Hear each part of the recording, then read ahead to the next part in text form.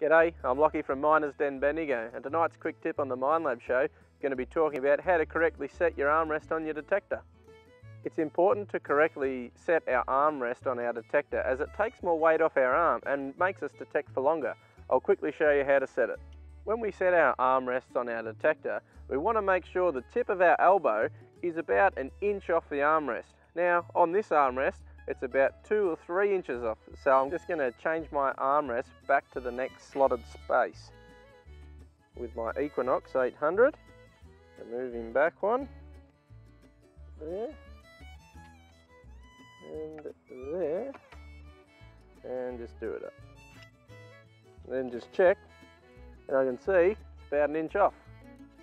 Now that my armrest is correctly fitted to my arm length with that inch just sticking out, it actually makes me detect for longer and takes more weight off as the band is on my forearm, and in return I'll find some more gold.